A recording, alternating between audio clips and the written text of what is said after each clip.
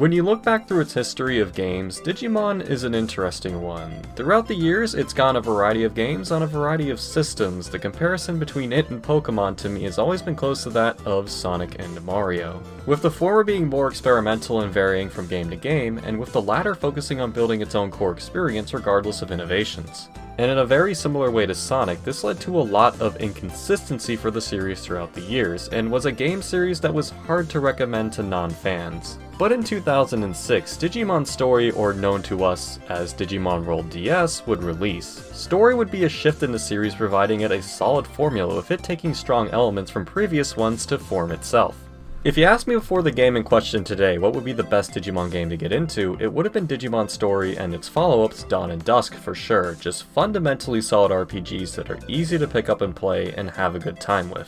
But the following games like Digimon Story Lost Evolution would not come over, leaving us without the series for quite a number of years in the West despite finding a formula that seemed to work. And even then, with the story style, it would go on to try out different styles regardless in its classic Digimon fashion. I don't know why Digimon stopped coming over specifically, but it was likely due to a lack of sales and interests, a pretty common tale for a lot of series over the years. We live in a day and age where so many games get released and so quickly as well that it's weird to think of a time when that wasn't the case, and even big games like Final Fantasy could take upwards of a year or more for localization. But a group of fans couldn't accept this fate for Digimon and started a movement Operation Decode to show Namco Bandai, the creators of the Digimon games, that there were fans who still cared in the West. Now, this was originally for the PSP and later 3DS title, Redigitized, but as it got traction, it changed to Cyber Sleuth at the request of Bamco. This might seem like a dick move to change the game, but I get where they were coming from. Redigitized was in the same style of Next Order, the last game I covered. I think it's been like 100 years since then, honestly. A unique game and one I like, but not one that would revive the brand in the West. To succeed, they needed something safer, and Sleuth was that safe option because it was not only Digimon Cyber Sleuth, but Digimon Story Cyber Sleuth. And like its namesake entailed, focused on delivering a basic, fundamentally sound JRPG that anyone could get into rather than something that would break their kneecaps for not taking 10 hours to grind and min-max the game. The movement's petition got enough support and Sleuth was localized. To clarify, Habukazu Masa, the game's producer, did confirm that this petition is indeed what opened up the way for the series' return. In this day and age, we can't forget that we the fans do have the power to come together and make positive change, and I like this story because it shows just that. If something isn't right, we can fight to change things for the better. But back to the actual game, today I'll be covering the PS4 version, but those who watch this, get the Switch or Steam version. It comes with improvements all around, and also with both Sleuth and its sequel side game Hackers. The original PS4 version is fine, but for some dumb reason it's been delisted, so you need a physical copy. And as for the Vita, it's also delisted and runs pretty poorly anyway, so it's hard to recommend. Anyway though, let's finally get to the game that brought Digimon back. Welcome to Cyber Sleuth. Sleuth takes place in a fictional Japan where Kamishiro Industries have created a digital world in the form of Eden. People can log into this world, explore it, hang out with friends, buy stuff, and so on. It's an interesting take on the digital world, as in most games you go to the world proper and your time in the real world is limited, if at all, but here it's a combination of real world and cyberspace, making it a fresh departure from other Digimon games. One that also lets them show how real people and places are affected by the influx of Digimon, like a game dev whose project is being overrun or Wikipedia articles being changed left and right by mischievous Digimon. And because of accidents like these and hackers, people who tame and use Digimon, cybercrimes are on the rise. You work as a cyber sleuth who works to stop and investigate these cases. Everything from small problems to mysteries to large conspiracies. The major one being the Eater case. Alongside Digimon, these mysterious eaters have shown up and have begun to devour everything in sight, including people. You, while escaping one, got caught halfway through logging off, turning you into a half-human, half-cyber form, giving you the ability to enter all forms of cyberspace. Using this power, you decide to investigate the Eaters, find a cure for those who cannot escape, and the deeper conspiracies of the Kamishiro Corporation. It's pretty clear just from this basic summary that Sleuth values its story much more than last time's Next Order. To give you a better idea, it's like they took an all-new season of the Digimon anime and made it into a game instead of a show. It cares about its story, its characters, and its setting, and it wants to bring you along for all the goofy Digimon hijinks and drama. In fact, as an insider looking out who saw so many people get into this game, its dedicated story is one of the things that surprised people and drew them in. A lot of monster raising games can feel open-ended and not as story-focused to give the game and raising aspects more freedom and flexibility, which is totally fair, but Sleuth is closer to something like Ni no Kuni, which is more of a JRPG which just happens to have monster raising in it, if you get what I mean. It's the type of game where you don't have to care about monsters to enjoy it, which is one of the primary reasons which I think Bamco went with this over Redigitized. I could hand this to a whole load of people and they would be able to enjoy it. Unlike Redigitized, where I can only really recommend it to a specific type of person who would like that type of game. But I should also mention to not expect too much from the Sleuth part. It's enjoyable to an extent, but it's very surface level.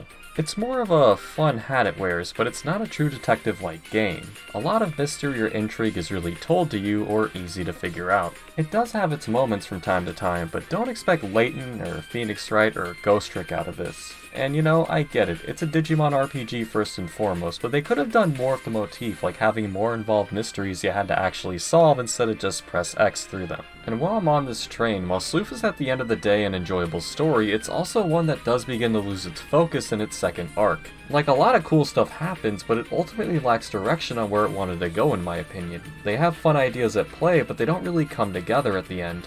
Now this is all pretty vague because I don't want to spoil too much since it is still a good story, but let me give you a concrete example.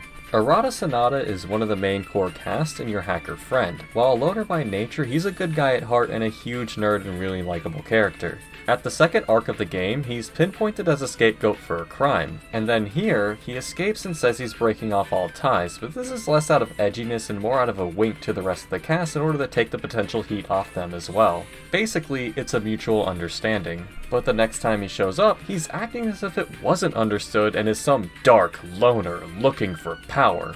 It's not necessarily not in line where his character is, but it's like we missed a lot in how we got from A to B. And from where we last saw him, it doesn't make a lot of sense for him to become like this with what the game gave us.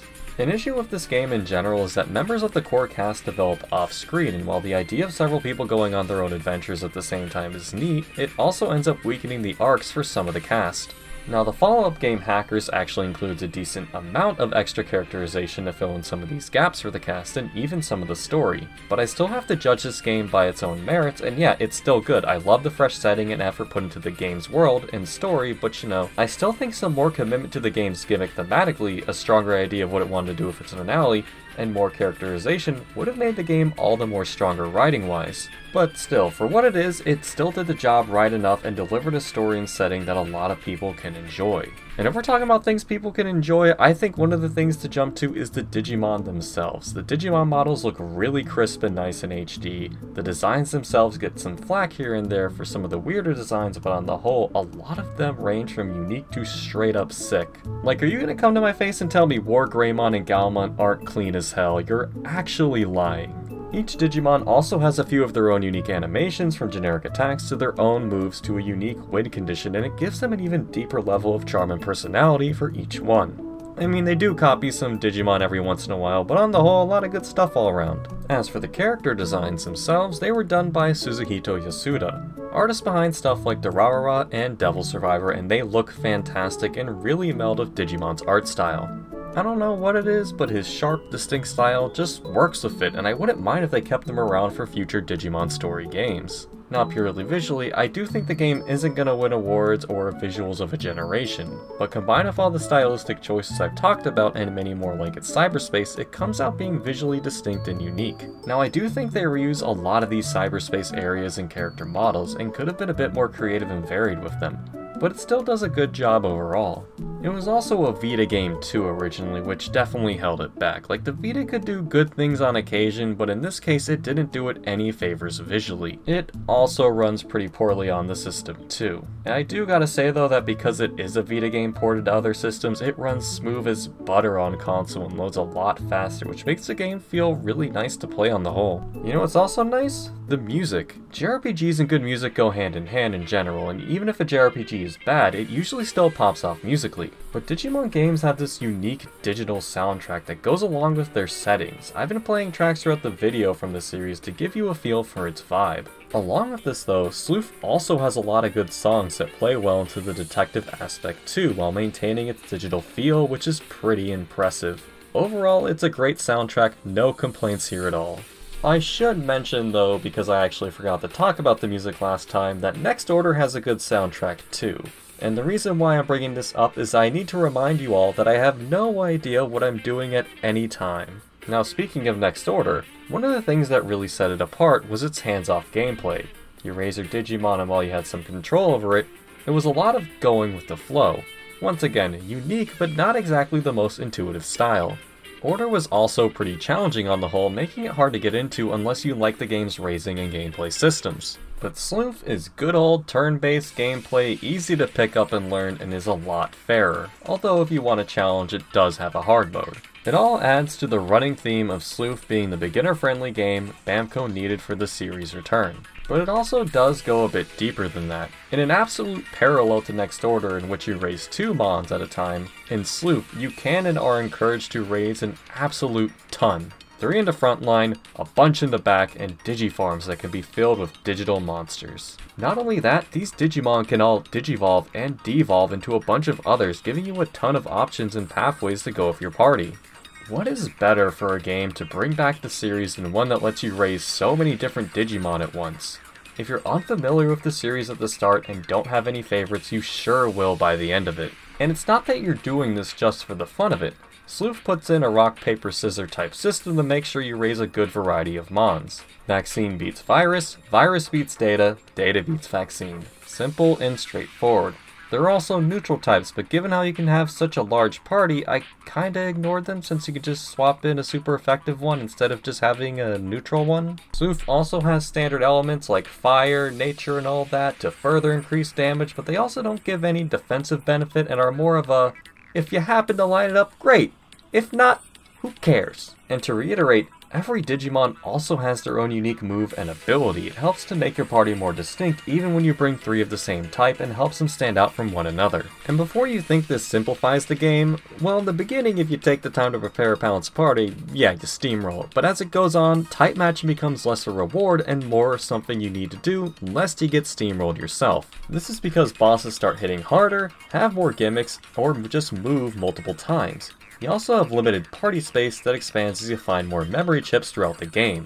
So unless you avoid evolving your Digimon, you won't have a full-on party for most of the game, but I do like that balance. Do you want a party full of champions covering all bases, or a few ultimates who don't but are much stronger? I will say though that I don't like that some of these memory ups are in random chests and dungeons. A better option would have been tying memory space to your Sleuth rank, which expands with the more cases you do, which would incentivize doing the side content. Because, you know, that would be better than missing out on potential party member space because you didn't go for that one chest on the other side of the route of the dungeon you didn't take. Memory is kinda mandatory though in this game, as without it you could easily reach higher forms before the game expects you to and could actually steamroll it, so this system does provide a balancing act with your own team making decisions as I mentioned before. Overall though, Sleuth does provide challenging fights requiring you to adapt your teams, but never will it ever become too overwhelming on normal mode. Like, there is one annoying boss that heals itself and constantly changes type, but overall, most of the gimmicks of these bosses are manageable and only serve to spice things up. But Sleuth is one of those games that if you know what you're doing, you can break it in half. First off, every dungeon has a Digilab where you can swap out your team and also heal up. Meaning if a boss stomps you and you raised a lot of Digimon, you can come back with a team of effective ones and make it a lot easier, further making raising a bunch of different Digimon rewarding. There's also a shop you get around the halfway point which sells incredible healing items that heal the front line for half their HP and SP. And then we finally reach the true thing that can make Sleuth an absolute cakewalk. Let's play a game, my cyber sleuths. Which is the broken one? Single target attack, AoE attack, support move, ignore defense and multiply damage dealt. Okay sleuths, which is the broken one? I don't know. This is too hard.